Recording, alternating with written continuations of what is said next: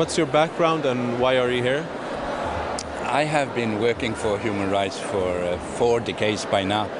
The last assignment I had was I was Commissioner for Human Rights in the Council of Europe. Before that I was working for the Swedish government as a human rights ambassador.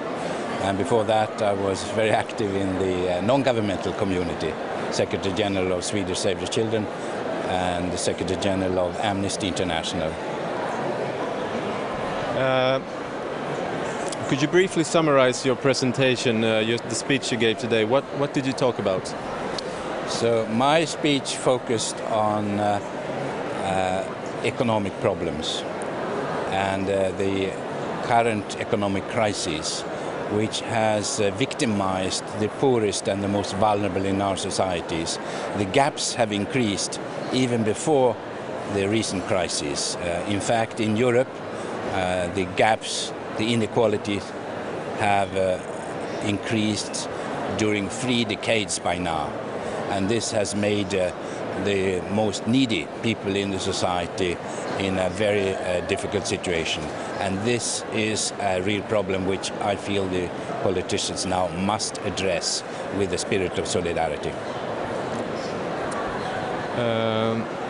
And in what way is social work and social development essential to human rights?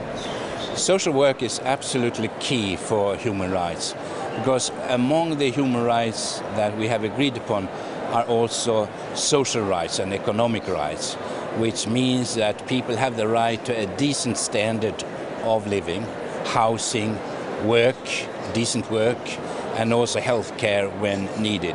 And this, of course, is particularly important for children, the next generation. So this is an important part of human rights. And how does the challenge of the global social agenda affect your work and your commitment? The agenda is absolutely crucial for the work for human rights. In fact, social equality and human rights are very much linked to one another.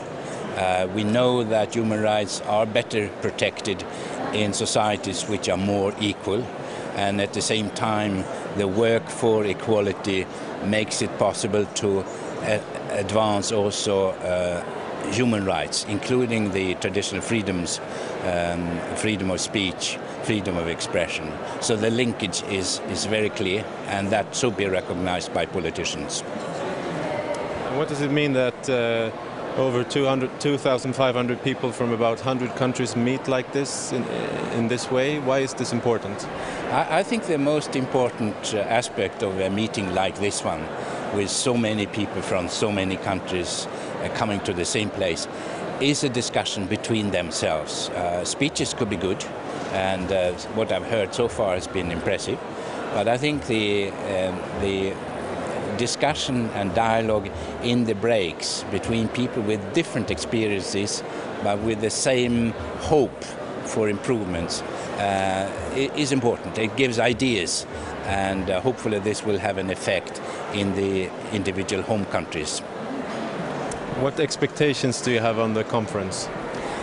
I think this conference should aim for inspiration and of course some sharing of experiences from different countries. I think with that social work will be more competent and thereby more respected in the individual home countries. What is your impression of the conference so far? My impression from this conference is actually very positive, because I see an atmosphere and a contact between people from different parts of the world, which bodes for a more energetic work against the problems that we have today, when decisions are taken which are not really in favor of the most vulnerable in our societies. And there is a need to meet that with a new agenda, with a better program in order to create justice, social justice for everyone. 3 words describing the conference? Good spirit, spirit of solidarity, and exchange of important experiences from different countries. That's your summary? My summary is that this will hopefully contribute to more competent and thereby more effective work for the most vulnerable in our societies.